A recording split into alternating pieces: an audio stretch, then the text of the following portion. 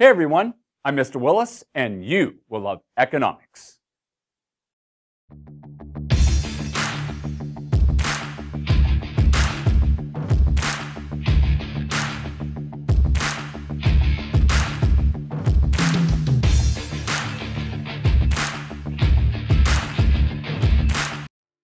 The greater the variety of goods and services available in a market, the more complex consumer choice becomes. There are many factors that will influence a consumer's decisions, including product price, marginal utility, and a consumer's budgeted income. However, one factor that can have a huge impact on consumer choice and market demand is the price of related goods. Related goods can either be substitute goods or complementary goods. A substitute good is a product that performs the same task as another good and can easily be used in place of another. A complementary good is a product that works in combination with another good to satisfy utility. When two goods are related, a change in the price of one good will affect the demand for the other. But how much will it change? CrossPrice Elasticity can tell us. Cross-price elasticity is the measurement of how responsive consumers are to a change in the price of a related good. In other words, how much will a change in the price of Coca-Cola affect your demand for a substitute good, like Pepsi? Or, how much will a change in the price of cereal affect your demand for a complementary good, like milk? Just like the price elasticity of demand, the cross-price elasticity of demand can either be more elastic or inelastic. When the cross-price elasticity of demand is more elastic, consumer demand for related goods is very responsive to changes in market price level. This means that price plays a huge role in the market, and as such, any change in the price of a good or service, no matter how big or how small, will cause consumers to dramatically alter their consumption of substitute and complementary goods. When the cross-price elasticity of demand is more inelastic, consumer demand for related goods is not very responsive to changes in market price level. This means people will continue to buy products no matter the price, and as such, any change in the price of a good or service, no matter how big or how small, will not cause consumers to alter their consumption of substitute or complementary goods much at all. The cross-price elasticity of demand can be gauged by using the cross-price elasticity coefficient.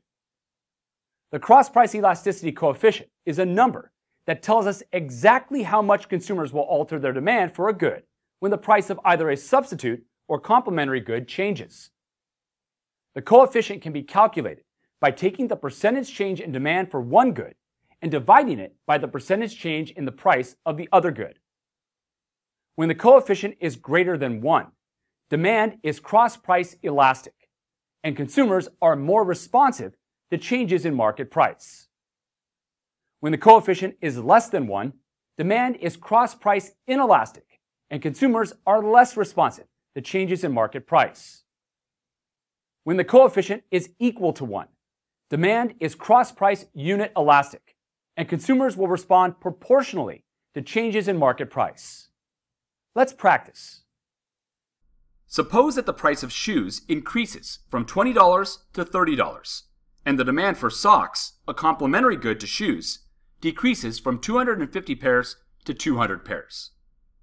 When the price of shoes jump by 50%, consumers decrease their consumption of socks by 20%.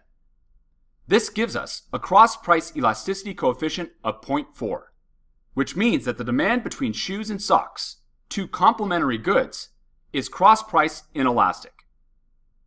Now suppose that the price of butter decreases from $5 to $3, and the demand for margarine, a substitute good for butter, decreases from 1,000 units to 500 units. When the price of butter dropped by 40%, consumers decrease their consumption of margarine by 50%. This gives us a cross-price elasticity coefficient of 1.25. which means that the demand between butter and margarine, two substitute goods, is cross-price elastic. Finally, suppose that the price of cheeseburgers increases from $4 to $5, and the demand for milkshakes, a complementary good to cheeseburgers, decreases from 200 shakes to 150 shakes.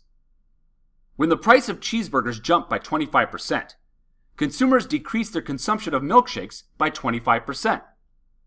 This gives us a cross-price elasticity coefficient of 1, which means that the demand between cheeseburgers and milkshakes, two complementary goods, is cross-price unit elastic. The cross-price elasticity coefficient can also tell us whether two goods are substitutes or complements to each other. When the cross-price elasticity coefficient is positive, it means the two goods being analyzed are substitutes.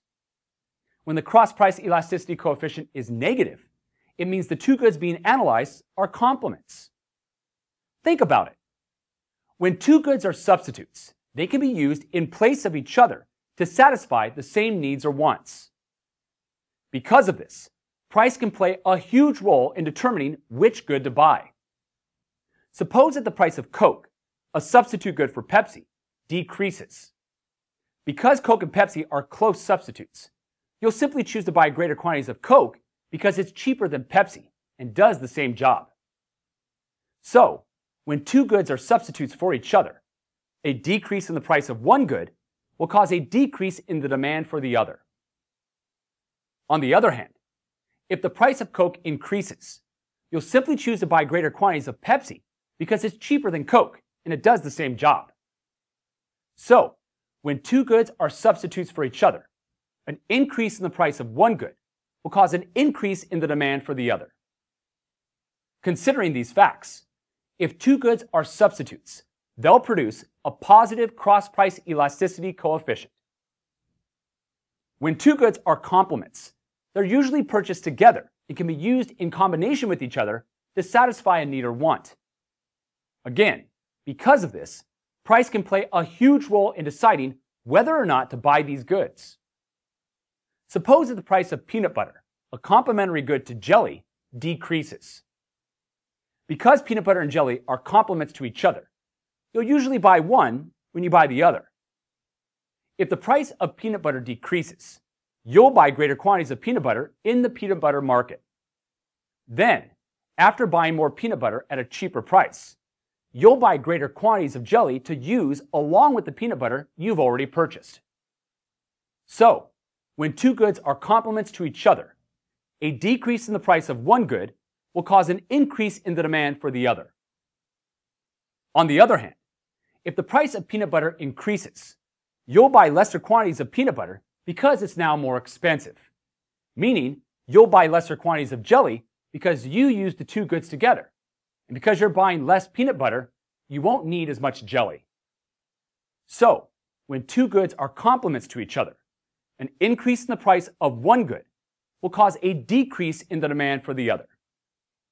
Considering these facts, if two goods are complements, they'll produce a negative cross-price elasticity coefficient. Let's do a little practice. Suppose that the price of good E decreases from $10 to $8, and the demand for good F decreases from 400 units to 300 units. When the price of good E fell by 20%, consumers decreased their consumption of good F by 25%.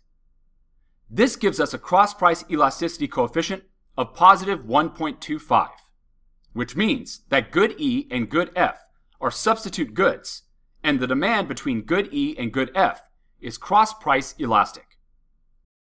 Now suppose that the price of good Y increases from $10 to $11, and the demand for good Z decreases from 500 units to 450 units.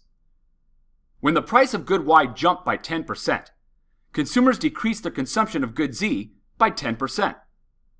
This gives us a cross-price elasticity coefficient of -1, which means that good Y and good Z are complementary goods, and the demand between good Y and good Z is cross-price unit elastic.